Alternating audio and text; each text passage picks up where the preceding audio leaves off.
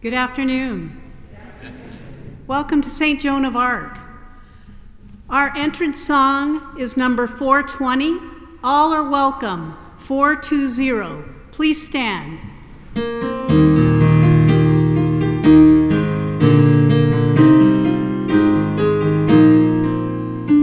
Let us build a house where love can dwell and all can safely live. A place where saints and children tell how hearts learn to forgive. Build of hopes and dreams and visions, rock of faith and vault of grace. Here the love of Christ shall end divisions. All are welcome, all are welcome, all are welcome in this place.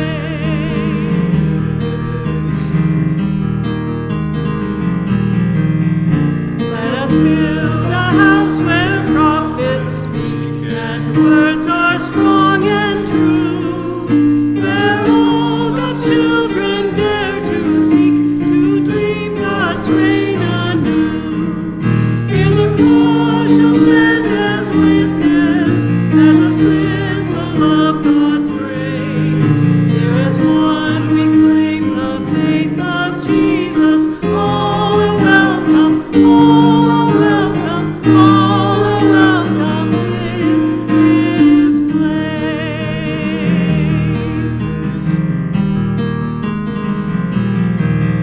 Let us build a house where love is found in water, wine, and wheat.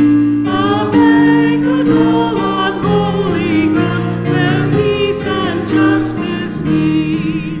Here the love of God through Jesus is revealed in time and space. As we share in Christ the peace that frees us, all are welcome, all are welcome, all are welcome in this place.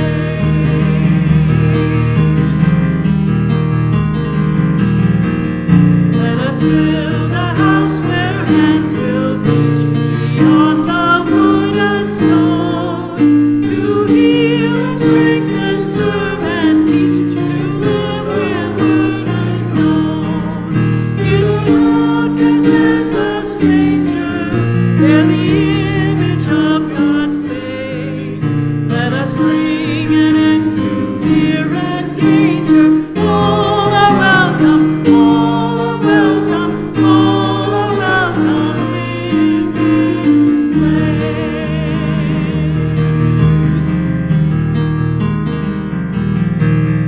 Let us build a house where all are named, where songs and visions heard, and loved and treasured, taught and claimed as words within the word.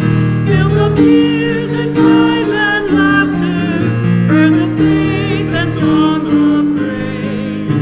Let this house proclaim from morn to rafter. All are welcome, all are welcome, all are welcome in this place.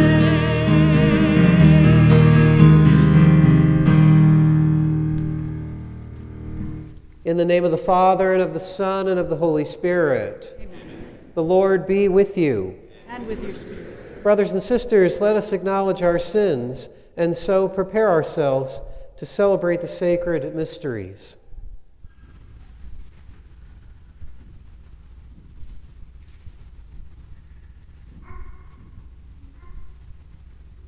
You were sent to heal the contrite of heart. Lord, have mercy. Lord, have mercy. You came to call sinners. Christ, have mercy. Christ, have mercy. You are seated at the right hand of the Father to intercede for us. Lord, have mercy. Lord, have mercy. May Almighty God have mercy on us, forgive us our sins, and bring us to everlasting life. Amen. Glory to God in the highest, and on earth peace to people of good will. We praise you, we bless you, we adore you, we glorify you. give you thanks for your great glory. Lord God, heavenly King, O God, almighty Father, Lord Jesus Christ, only begotten Son, Lord God, Lamb of God, Son of the Father, you take away the sins of the world, have mercy on us. You take away the sins of the world, receive our prayer. You are seated at the right hand of the Father, have mercy on us. For you alone are the Holy One, you alone are the Lord, you alone are the Most High, Jesus Christ, with the Holy Spirit, in the glory of God the Father. Amen.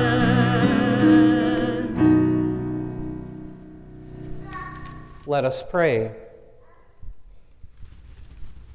Show favor, O Lord, to your servants, and mercifully increase the gifts of your grace, that made fervent in hope, faith, and charity, they may be ever watchful in keeping your commands. Through our Lord Jesus Christ, your Son, who lives and reigns with you in the unity of the Holy Spirit, God, forever and ever. Amen.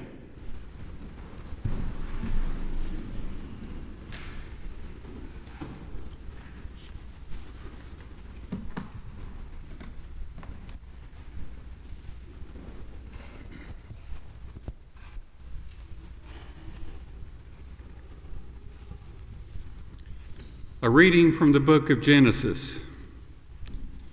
The Lord appeared to Abraham by the terebinth of Mamre, as he sat at the entrance of his tent while the day was growing hot. Looking up, Abraham saw 3 men standing nearby.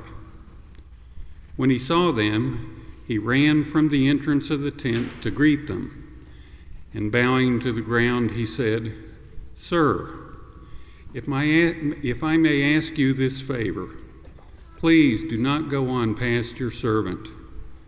Let some water be brought, that you may bathe your feet, and then rest yourselves under the tree.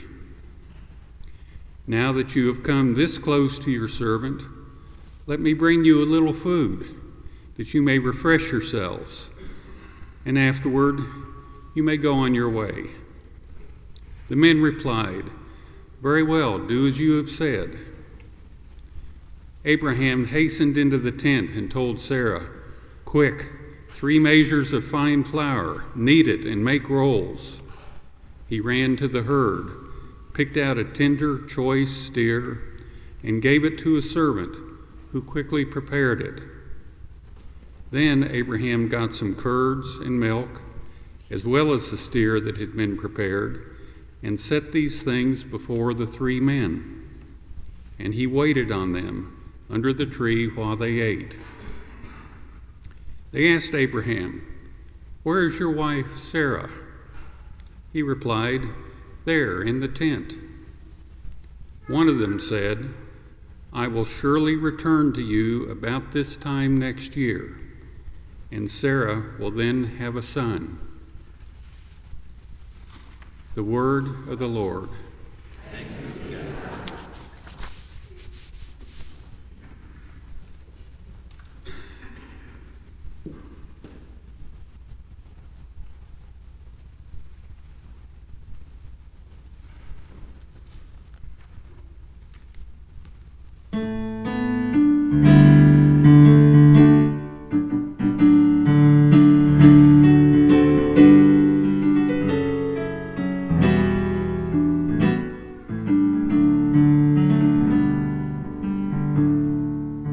He who does justice will live in the presence of the Lord.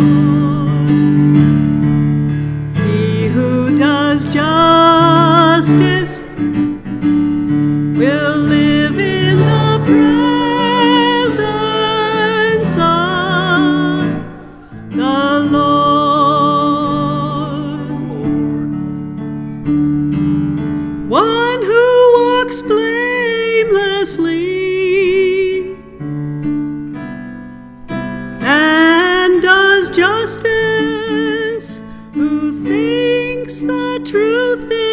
his heart, and slanders not with his tongue.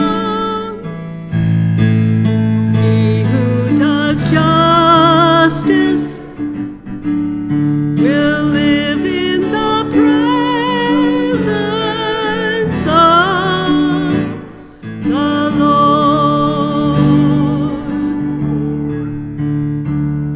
Who harms not his fellow man, nor takes up a reproach against his neighbor, by whom the reprobate is despised, while he honors those who fear the Lord. He who does justice will live in the presence of the Lord. Who lends not his money at usury, and accepts no bribe against the innocent. One who does these things shall never be disturbed. He who does justice will live in the presence of the Lord.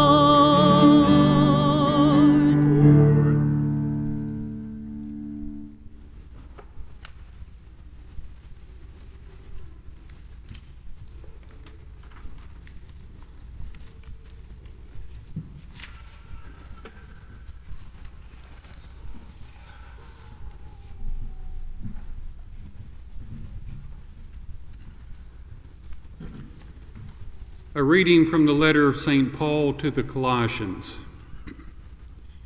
Brothers and sisters, now I rejoice in my sufferings for your sake, and in my flesh I am filling up what is lacking in the afflictions of Christ on behalf of his body, which is the church, of which I am a minister in accordance with God's stewardship given to me, to bring completion for you the Word of God, the mystery hidden from ages and from generations past.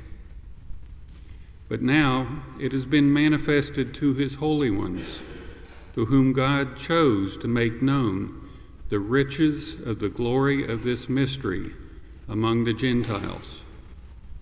It is Christ in you, the hope for glory. It is he whom we proclaim, admonishing everyone and teaching everyone with all wisdom, that we may present everyone perfect in Christ. The word of the Lord. Thanks be to God.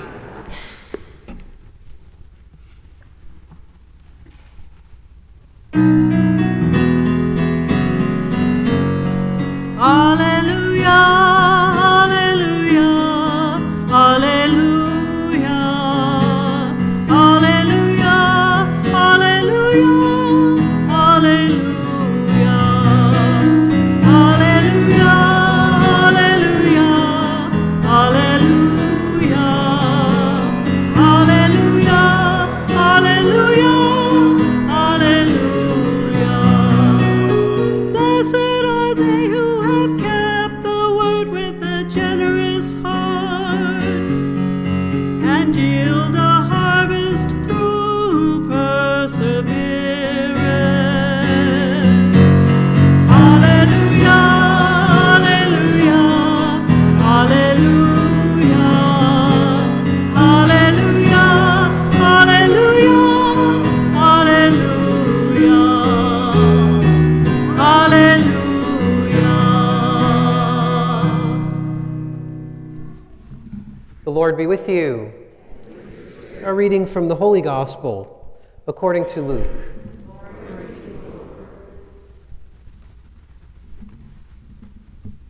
Jesus entered a village where a woman whose name was Martha welcomed him. She had a sister named Mary who sat beside the Lord at his feet, listening to him speak.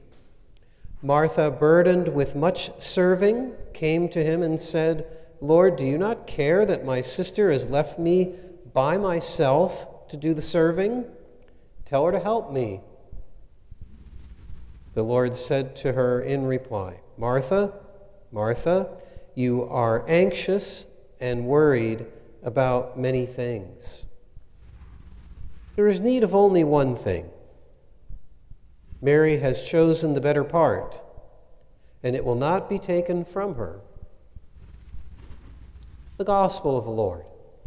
Praise to you, Lord Jesus Christ.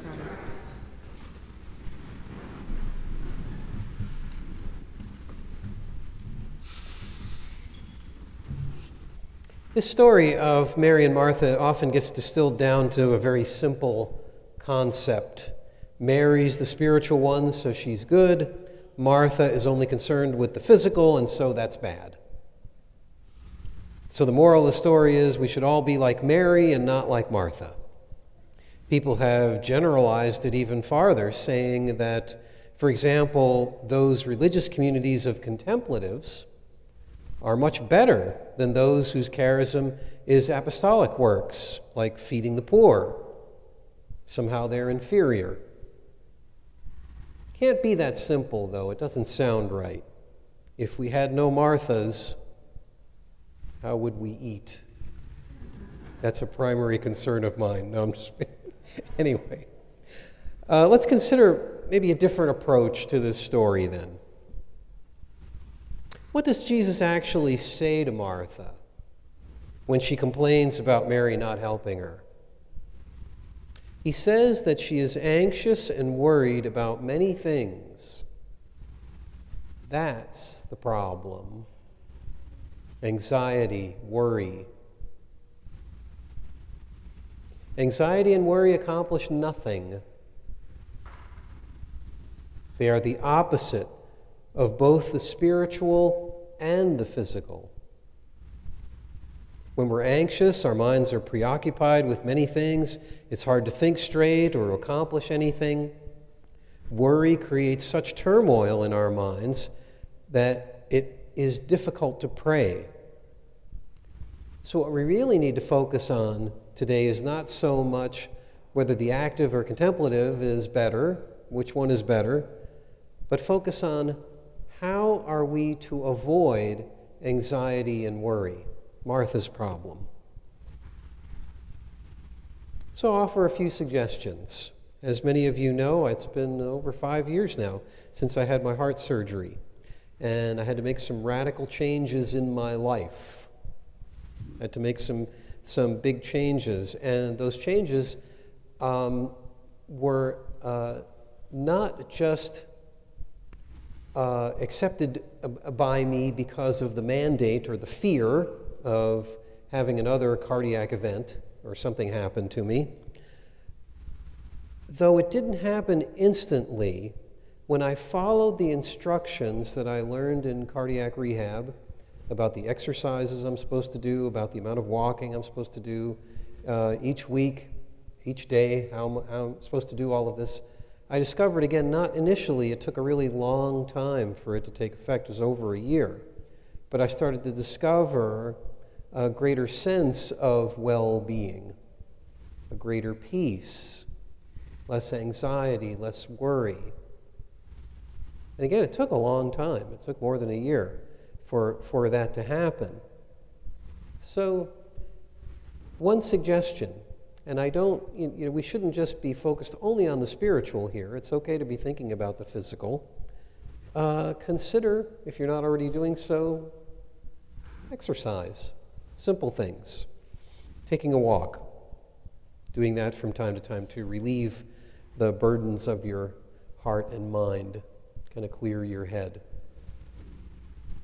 I suppose the exercise gurus, people who know these things, realize there's this thing about endorphins being released when we exercise hard or whatever. That was the thing that was lacking in me for a really long time because of the nerve damage that I had as a result of the surgery, and it sort of gradually repairs itself. And when I started getting the endorphins, then I was getting, not just having to force myself to exercise, but was getting some positive feedback from my body about it. Okay, so not a bad thing to do, just a simple thing. Doesn't have to be incredibly complicated, difficult, long. Something like that can help to relieve that. It's a good time to think. It's a good time to just put everything else out of your mind. I must admit that when I walk, I usually listen to podcasts or something like that. But the walk is more fruitful when I don't listen to anything. I just take that time. And then it becomes sort of a time of prayer, time of reflection. Okay, and in that way, I think things, the spiritual and the physical, start to come together. They're not meant to be considered independent of each other, body and soul. I suppose that's a philosophical construct that is not really part of Christianity. St. Paul, when he spoke about the flesh, he was not speaking about it that it had some separation from the person. He always considered the integral whole of the person. He always considered that their soul, their spirit, their body were all together and worked together.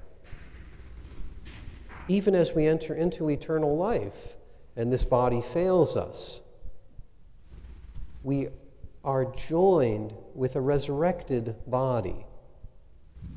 A body, thankfully, that doesn't have the limitations of this body. So it's okay. We should think about things as an integral whole, not so much as separate entities that need to be dealt with separately. It all works together. Okay, not meaning to get into too much philosophy here, but anyway, that's where I was headed. It's interesting that we do have bodies, though. We are not just spirits created by God. Jesus had a body. It's a body that he invited us to eat. Our lives are lived in these bodies. In them we eat, drink, sleep, exercise, drive cars, hundreds of other things. While we are here we are to make good use of these bodies. We're to take care of them and engage them in all kinds of good things. I'm not telling you anything you don't already know, though I realize. There are so many good things happening, particularly within our own parish. And it is good to see that, and it is okay to focus on those things. Not to the exclusion of the bad things. We need to think about those and how to take care of them. But to live, I think, a complete life, a complete Christian life, a life where Jesus is our focus and where Jesus is with us. Body and spirit are together. They have to remain together. They can't be thought of or separated. It's interesting that we offer the Mass in the way that we do. We participate in the Mass. That's language from the Second Vatican Council, but probably not originating with the Second Vatican Council. We don't just attend Mass. We're not just here like a bump on a log or something like that. We participate in the Mass, and the celebration of the Mass asks us not just to engage our minds in what's going on, not just to listen, but there are times when we speak. There's times when we sing. We stand, we sit, we kneel. Someone told me that was Catholic calisthenics. Those who sing well pray twice. We engage our physical selves in a spiritual activity. like I say, even the celebration of the Mass reminds us that we are an integral whole, body and spirit, that we are together, and that if we really want to worship the Lord, we engage everything: our hearts, our minds, our bodies, our voices, our ears. We even engage our sense of taste as we take in the Eucharist.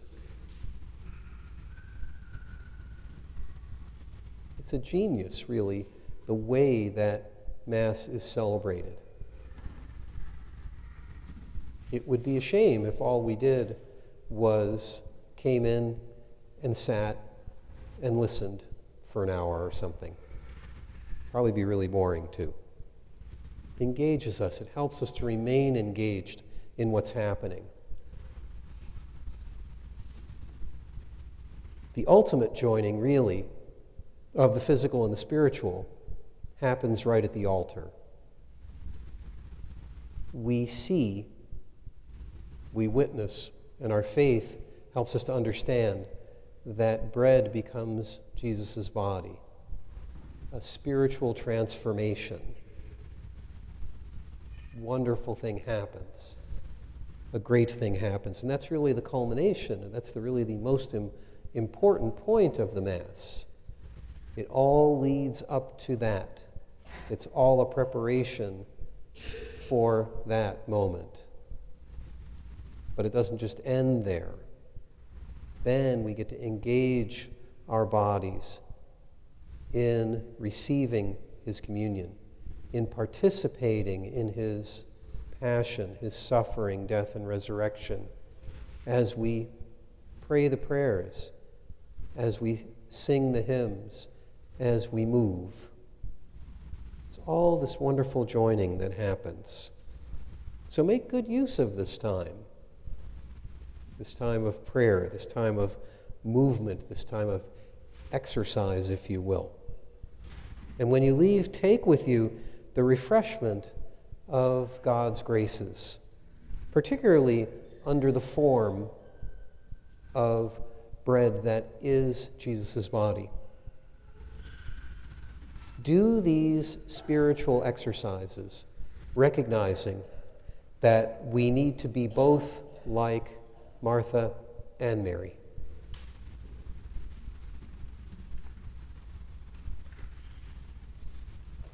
Please stand for our symbol of faith.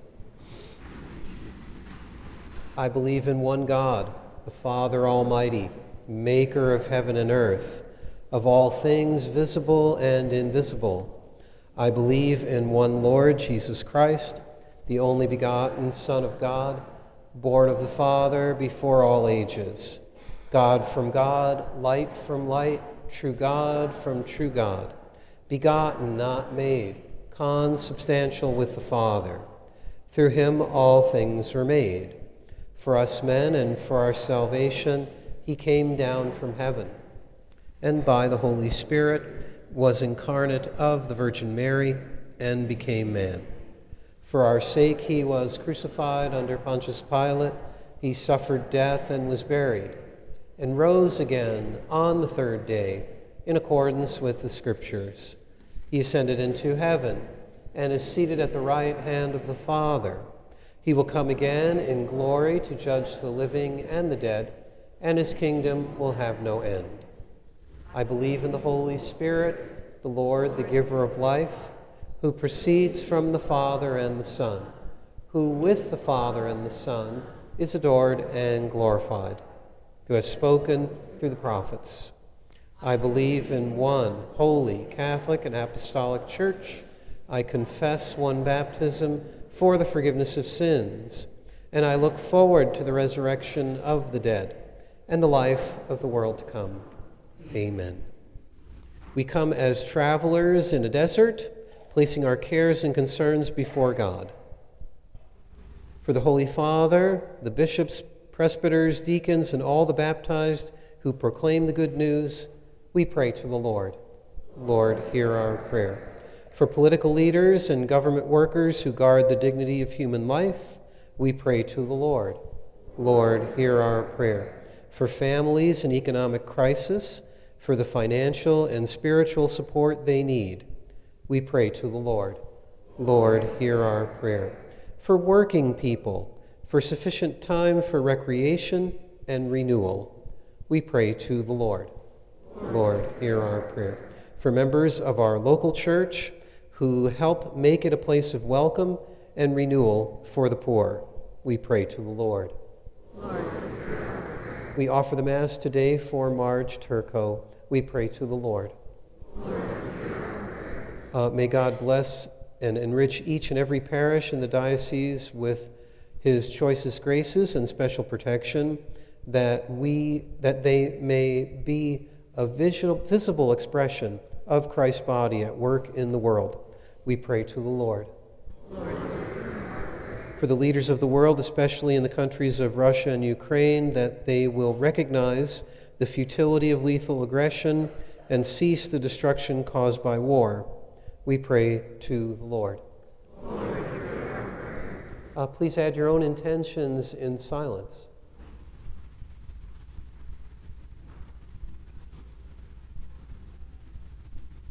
We pray to the Lord. Let's pray together now our 50th anniversary prayer, now that we have more copies of it. Heavenly Father, accept our humble prayer of praise and gratitude as we joyfully celebrate 50 years as the Diocese of Charlotte. Throughout our history, the faithful of Western North Carolina, under the watchful care of esteemed bishops and abbots, have been nurtured by your providential hand. Confident that you invite your children to implore your constant blessings, we pray that you continue to pour forth your heavenly grace upon us.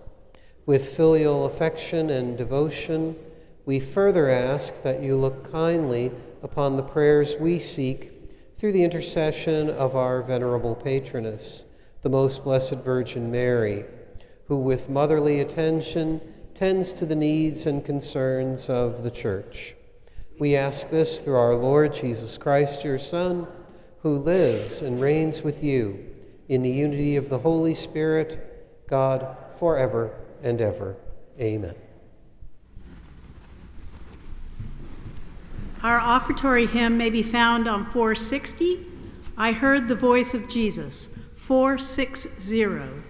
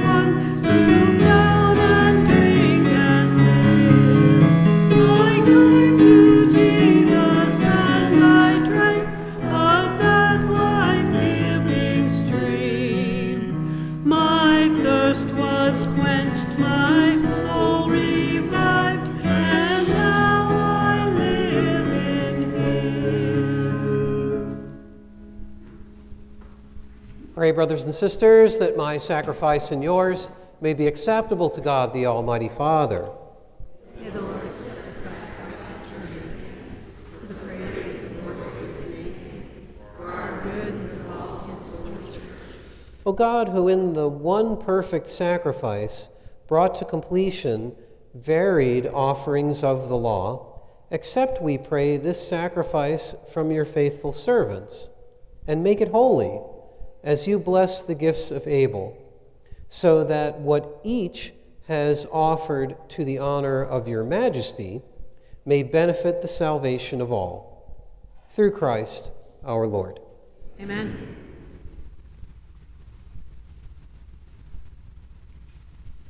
The Lord be with you. And with your spirit, Lift up your hearts. we lift them up to the Lord. Let us give thanks to the Lord our God. It is right and just.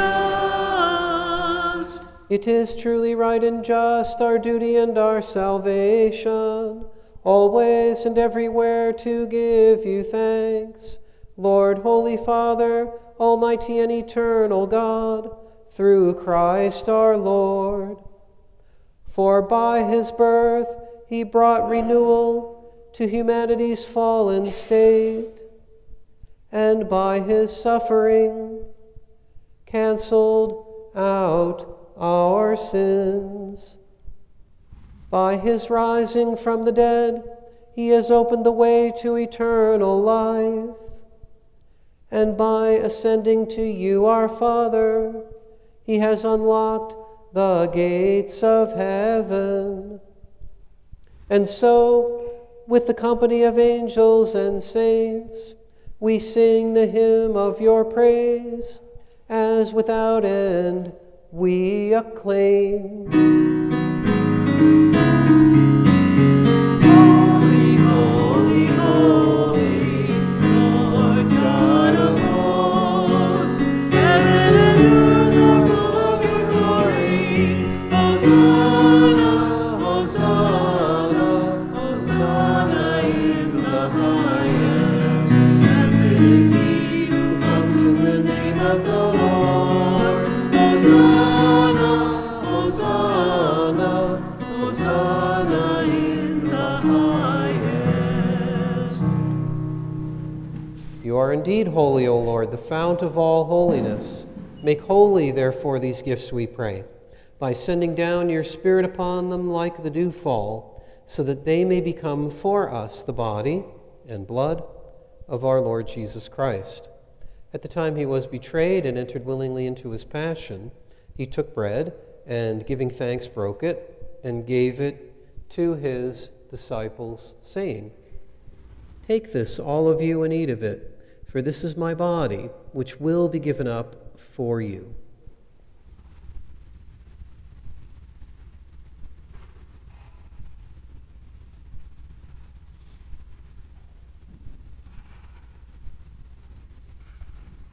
In a similar way, when supper was ended, he took the chalice, and once more giving thanks, he gave it to his disciples, saying, "Take this, all of you, and drink from it, for this is the chalice of my blood, the blood of the new and eternal covenant, which will be poured out for you and for many for the forgiveness of sins. Do this in memory of me."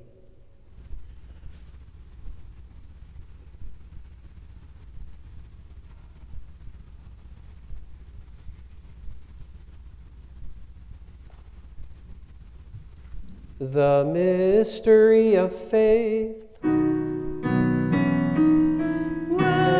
we eat this bread and drink this cup, we proclaim your death, O Lord, until you come again, until you come again. Therefore, as we celebrate the memorial of his death and resurrection, we offer you, Lord, the bread of life and the chalice of salvation, giving thanks that you have held us worthy to be in your presence and minister to you. Humbly we pray that, partaking of the body and blood of Christ, we may be gathered into one by the Holy Spirit. Remember, Lord, your church spread throughout the world, and bring her to the fullness of charity, together with Francis our Pope and Peter our Bishop and all the clergy. Remember also our brothers and sisters who have fallen asleep in the hope of the resurrection, and all who have died in your mercy. Welcome them into the light of your face. Have mercy on us all, we pray, that with the Blessed Virgin Mary, Mother of God, with Blessed Joseph, her spouse, with the blessed apostles, with Saint Joan of Arc, and all the saints who have pleased you throughout the ages, we may merit to be co-heirs to eternal life, and may praise and glorify you through your Son, Jesus Christ.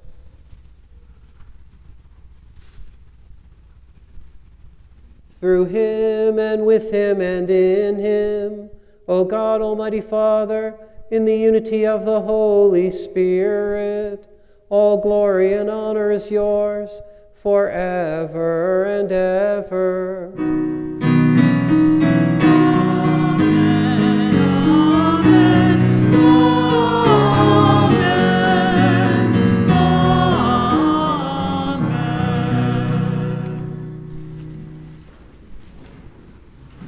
At the Savior's command and formed by divine teaching, we dare to say, Our Father, who art in heaven, hallowed be thy name.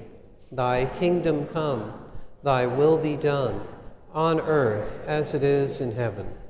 Give us this day our daily bread, and forgive us our trespasses, as we forgive those who trespass against us.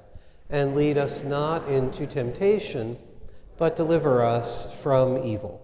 Deliver us, Lord, we pray, from every evil. Graciously grant peace in our days, that by the help of your mercy we may be always free from sin and safe from all distress, as we await the blessed hope and the coming of our Savior, Jesus Christ. For the kingdom, the power, and the glory are yours, now and forever. Lord Jesus Christ, who said to your apostles, Peace I leave you, my peace I give you, look not on our sins, but on the faith of your church, and graciously grant her peace and unity in accordance with your will, who live and reign forever and ever. Amen. The peace of the Lord be with you always. And with your spirit. Lamb of God, you take away the sins of the world. Have mercy on us.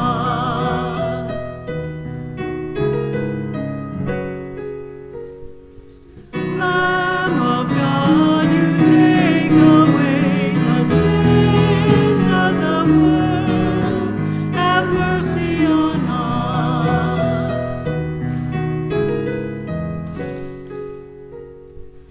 Lamb of God, you take away the sins of the world. Grant us peace. Grant us peace.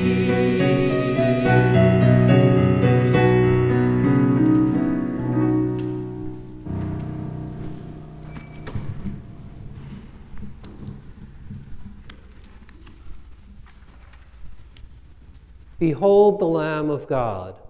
Behold him who takes away the sins of the world. Blessed are those called to the supper of the Lamb. Lord, I am not worthy that you should enter under my roof, but only say the word, and my soul shall be healed.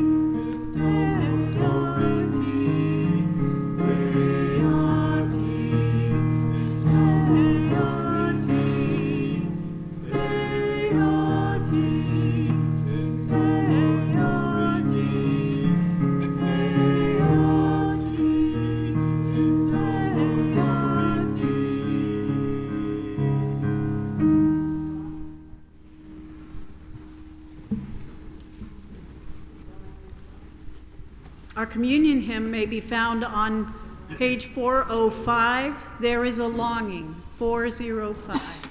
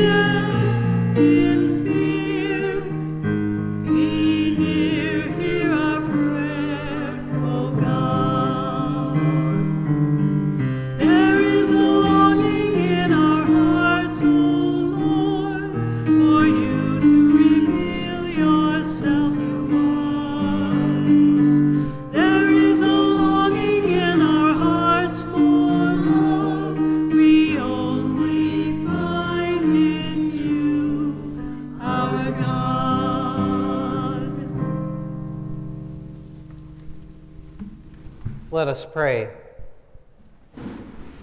Graciously be present to your people, we pray, O Lord, and lead those you have imbued with heavenly mysteries to pass from former ways to newness of life. Through Christ our Lord. Amen. I'd like to ask Doug and Linda Bailey to come forward. Soon they will be celebrating their 50th wedding anniversary.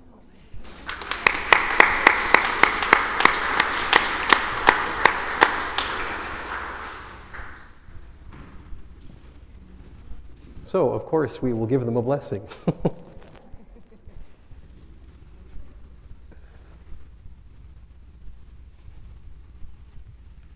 Lord God and Creator, we bless and praise your name.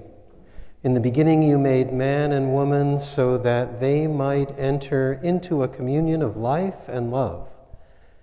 You likewise blessed the union of Doug with Linda, so that they might reflect the union of Christ with his church. Look with kindness on them today amid the joys and struggles of their life. You have preserved the union between them. Renew their marriage covenant, increase your love in them, and strengthen their bond of peace, so that they may always rejoice in the gift of your blessing. We ask this through Christ our Lord. Amen. Amen. And again, let's show our appreciation for their witness to us. Wonderful.